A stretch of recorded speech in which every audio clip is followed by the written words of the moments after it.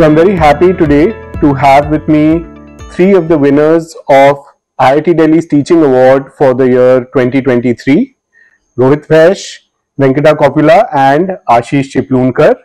The matter of pride for us is all of them are, relatively new in the department and are carrying on the department's tradition of taking pride in their teaching.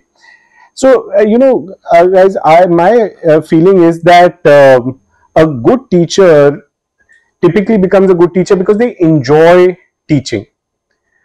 So, what do you enjoy about teaching, Venkata? Yes, everything other than grading and evaluation. But okay, more serious note, I think the interaction with the students is what really makes it enjoyable for me.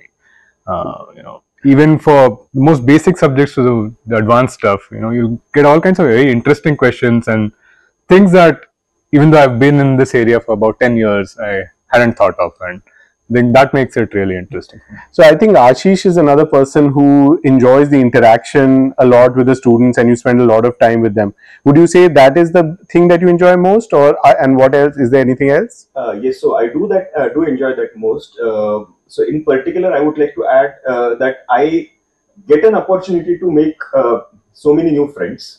So I try, whenever I interact with students, I try to leave behind my ego, my research experience, my education, and just try to be one out of them. I certainly enjoy that. Apart from that, of course, there is this much better clarity that I get while preparing for my classes is something I enjoy. Yeah, that's a good point. Rohit? Yeah, I mean, very much second what Venkata and Ashish said. I mean, just the overall energy, right, and the environment that is there in a classroom, and the fun that you have while interacting with the students and learning from them. I think that sort of that buzz is like nothing can. That's right. That's right. It's an activity which takes you out of yourself. Absolutely. Also. So that's something nice about it. That's what I I like would rather about it. add that it gives me an opportunity to kind of become famous and be able to influence so many people. That's true. That's true. World famous at IIT Delhi. Yeah. So, Rohit, tell me, how did you decide that you want to be a teacher? Well, I guess strictly speaking, maybe from the moment I was born, because my mom's a teacher. Oh, wow. So I didn't have, Right. someone the other way. But I think overall, I mean, just sort of growing up, I was in general drawn towards research, through my undergrad years and Right. masters and such. So academia seemed like a very natural career choice. And so far, I've felt like I do, like, even from my undergrad days, I did enjoy, explaining what I know, Right. and Right. communicating what I know. And I think a teaching career and a research career sort of gives a great opportunity, a unique opportunity to actually combine those interests. That's right. So, That's right. yeah, That's right. that's Venkata, what would you say? Why? What brought you here? Was it research also, or did you I think more teaching. more teaching? I think in my case, it started during my undergrad. I see. So one of my professors who taught both introduction to computing and discrete math was a huge inspiration for me. And at that time, I didn't know that academia involves both teaching and research. I see. But I thought, okay, this is what I want to do. So you got dragged into research because of teaching. Nice, very nice. Normally it's the other way around. I mean, Would you like? at a later point, yeah, Yeah. I think research also got very interesting. So they come together. We'll yeah, talk yeah. about that in a minute. If you want to tell us who this professor Right. So was? this was Professor Surendra Baswana, and in fact, he was an IITD alumnus. Baswana was one batch my junior at IIT Delhi. Now I'm feeling old.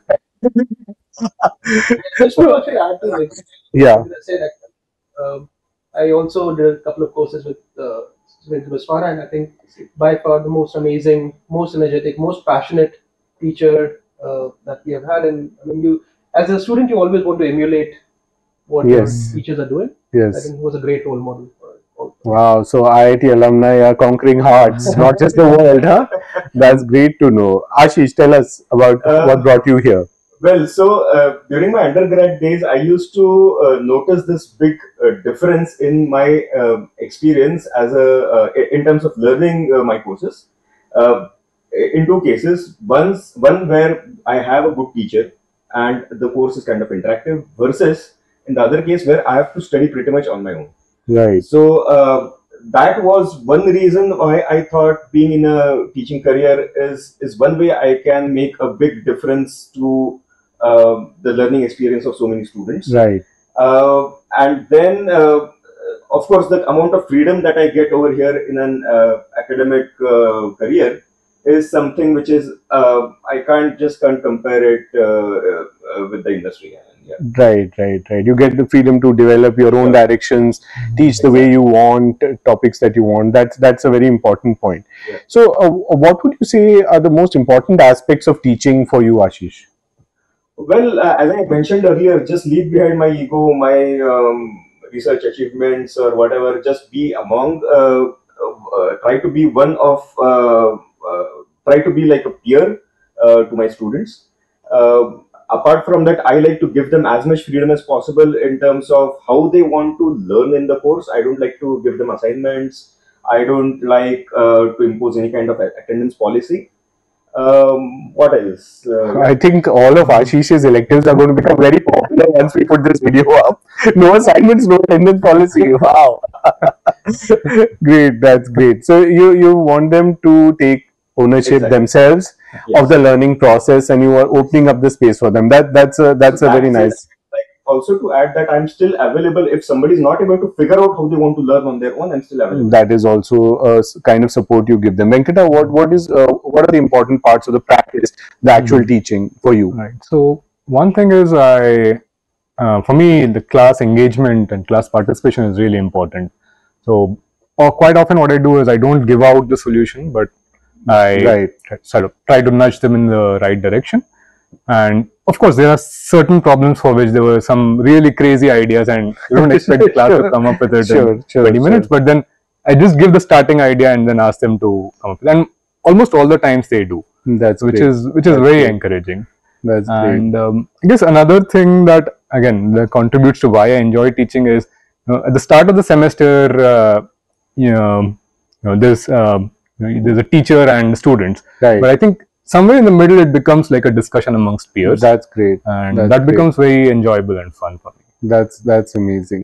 What would you say? What are the things you emphasize in your teaching practice?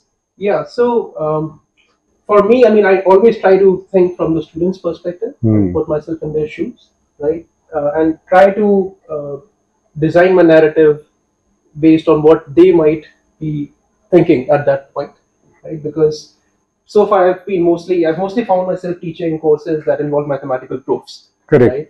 So in order to develop a mathematical proof, you often have this sketchy intuition, but you have like a concrete thing that will take you home. Right. What really brings you joy is that that step-by-step recipe that sort of takes you to the very end. Right. So I often try to make sure that the proof comes from the students, not from me. Yes. Right? And they get to experience the joy of discovery. So, Yes. And that naturally leads to things like interaction, as Venkata and Ashish were mentioning. Yeah, I have to tell this story since you mentioned this. One of my co-supervisors at my PhD. There was an introduction session with the new students, and everyone was getting up and saying something about themselves. And he stood up and said, "My name is Christian, and I love proofs." And he sat down. So I know exactly what you're saying. That the love of the proof and the idea of taking the student through the proof. But you also said one other very interesting thing, that you try to think of yourself, put yourself in the place of the student. And I've come to believe that a lot of research is not so much about working things out, but communicating ideas. And it is in the communication that the ideas actually develop. So, but we have this kind of back and forth that goes on in academia amongst faculty, that teaching is taking away from my research time, and research is taking away from my teaching and all that. But do you believe that teaching makes you a better researcher, or do you think that teaching is an imposition on your research time? Rohit, what do you think? No, definitely not an imposition. I think there are a lot of connections between teaching and research, and a lot of skills that you develop in one help you with the other. Right. In order to teach something, you need to be a master of what you're teaching. You need to have an in-depth understanding. Often that comes only when you're doing research in that area and you know a lot more about the topic that you're teaching. So definitely having research expertise feeds into your teaching. Right. But I think teaching also helps with research, because while teaching you develop various kind of skills like mentoring skills, supervision skills. Sure. You figure out how to explain things clearly to someone. Right, right. Right? What is the best way to communicate something? Sure, sure. And which, like you said, is an integral part of research. Because research So I about think communication. both of these things feed into each other very closely, and I don't see them as sort of separate things. These are just two sides of the same coin in some sense. Ashish, what do you think? So I would like to add a bit. I would like to say that it often happens in my case that when I'm thinking of some research problem, my thoughts run in circles, and then if I conduct a lecture or two, I don't think about that problem for a couple of days. Then that kind of breaks that loop, gives me some new avenue to think, a new line of thought. So that is one thing. Other thing I would like to add is I get so basically students in my class kind of become comfortable talking to me, or maybe even collaborating with me. So they are kind of confident that they and I will be able to do research together. So that way I get so many good collaborators. That's a great point. What do you think, Venkata? Teaching helps? Yeah, definitely. I second what Ashish and Rohit said. In multiple ways. One, it gives me a lot more clarity on the subject. Right. For instance, I can just there have been several cases where there were certain problems which people have worked on for years, and I know that this is an interesting problem. But when I have to explain this to a class why this is interesting, that gives me a lot more context. Right. That is one thing. Second, it's helped me identify research problems which have not been addressed so far, and some of them came from questions from the students. Right. Most of them are still unaddressed, but knowing that there are these questions to work on. That's right. Finally, the thing that Ashish mentioned, it gives us an opportunity to work with these amazing undergrads. That's right. That's true. Absolutely. So I want to Rohit, when he said that you have to be a master of something to be able to teach it. So I've had the opposite experience, in the sense that when I wanted to learn something, sometimes I just went to the head and said, I'm going to teach this next semester. And then I would be sweating because I have to learn it, because I have to stand up in front of a class. And I ended up learning some pretty complicated topics just because I was scared of making a fool of myself in front of the class the next day. Fear is a good motivator, and teaching is a thing, because once you start teaching, you realize that I find that the process of reading changes when you teach. Because earlier when I used to read, I thought I understood something. Then after teaching my first few classes and taking that half-baked understanding and having it demolished by the students, I realized that I really need to understand before I go ahead. So I just want to follow. So I've heard it somewhere that the best time to prepare for a lecture is right after you deliver it. That's a good one. That's a very good one. So that's a good piece of advice for teachers, which we hope they will not follow. Any other advice for people who are looking for a career in teaching, or contemplating a career in teaching in an area like computer science or in any other area? Ashish?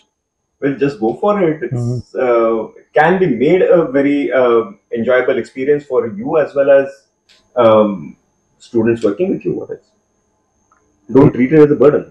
Okay? Don't treat teaching as a burden. That's what I would like to add. Good. Yeah, I mean, especially now is a great time to be a computer scientist. The pace at which discoveries are happening and the landscape of research is changing. Right. You have to really be on top of your game to, sort of be an expert on different topics. And a great way to be an expert at something is, like you said, to teach it. That's right. So, great time to be a teacher, great time to be a researcher, and especially a computer scientist. Venkata, any parting words for the hopeful teachers, or those who are confused? No, I just second what Ashish said. Just go for it, because I think every teacher has their own style, and it takes some time to figure out what is your style. You may have a role model and you feel okay. For instance, in my case, I wanted to, when I first attended Professor Baswana's lectures, I was like, okay, I want to do it this way. Right. But then the first lecture that I delivered, I realized I can't do it his style. Everyone has their own style. Just figure it out. Earlier you figure it out, it's better. That's right. I agree. I mean, teaching is also a process which teaches you about yourself. You learn how you can be effective and how you want to teach. So thanks a lot for talking to me. I want to say one thing is kind of departmental brag. A couple of years ago, I happened to look at the data for the teaching award over the years. I think it was instituted in 2010, so it's been 13, 14 years. And I found that although there are one or two other departments which have more teaching awards than us, but as per capita teaching awards, normalized by the number of faculty, our department has more teaching awards than anyone else. And I'm very happy that we are keeping this thing going and that you guys are taking it forward. Thanks a lot for talking to me today, and congratulations once again on the winning the teaching award for 2023.